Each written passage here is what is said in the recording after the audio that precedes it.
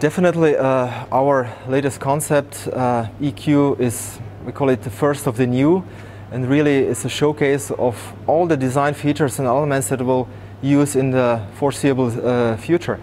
Means if we have so-called purpose architecture underneath, then I believe that exterior design deserves to be purpose as well. That means everything is much more seamless. We don't add elements, but we connect them. So we're talking about grouping of elements. Just for example, the front end, there are no separate lights anymore and a separate grille. They all together blend to one unit, and we become this black panel grille, very, very strong and unique theme. For EQ, we created a very specific and very progressive design language, staging and expressing electric driving and digitality, and turning it into a specific experience. Seamless, first of all, means that the car is very well connected. Connected within the car, between the passengers, and off-board via digital devices up to your smart home. That means the customer dives into his personal digital world.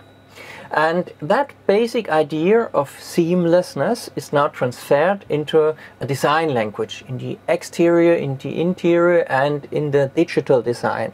That means everything is floating into each other. The digitality does not anymore take place only in one screen, but it flows into the interior. That means that digital signals flow around to the place where I need them. And for example, here we see a digital rain where digital signals come through the ladder, and that really shows how the physical interior and the digital design really merge into each other seamlessly. The idea of digital and seamless design is also transferred to the exterior. Here it means, for example, that we don't have a classical radiator grille anymore, but a kind of digital panel floating directly into the headlamps seamlessly.